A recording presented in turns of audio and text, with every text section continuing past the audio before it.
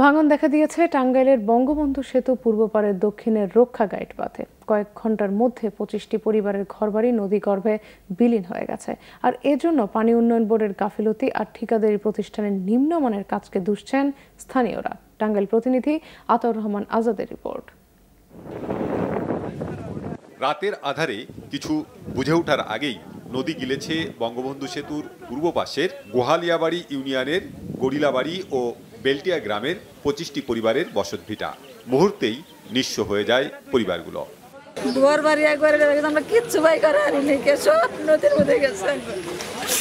কামাই করি না, মানুষ বাড়ি সবকিছু একবারে ডাইবা গেছে।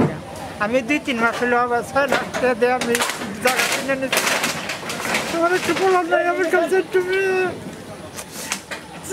২ লাখ টাকা ঋণ আছে। পরনের কাপড় নিয়ে আমি বের হয়ে এসেছি আমার জীবন রক্ষা করে, এইটুকু।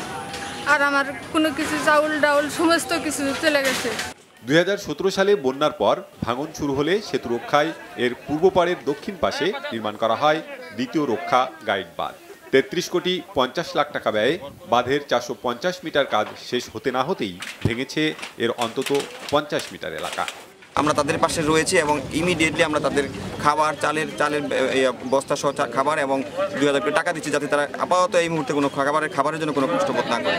আমরা চিন্তা করেছি এই জায়গাটা যেহেতু এক্সট্রা নদীর সামনে পড়বে না এবং এটা যদি আমরা ভরাট করি তারপর তাহলে কিন্তু সমস্যা হবে না। এটা একটু ভিন্ন জায়গায় দোষে গেছে, সেটা যদি আমাদের ড্রেজিং হচ্ছে সেই জায়গা যদি আমরা ভরাট করতে পারি কিংবা উপযুক্ত জায়গা পাই তাদেরকে ইমিডিয়েটলি আমরা গড় করে দিই। এত বড় একটা স্ট্রাকচারের ডাউনে যখন হিউজ পানি নামার একটা প্রবণতা তৈরি হয় তখন স্বাভাবিকভাবে বিভিন্ন জায়গায় বাধা পেলে এটা যে টার্বুলেন্সটা তৈরি হবে সেই টার্বুলেন্সের ব্যাক ওয়াটার ইফেক্ট হতে পারে।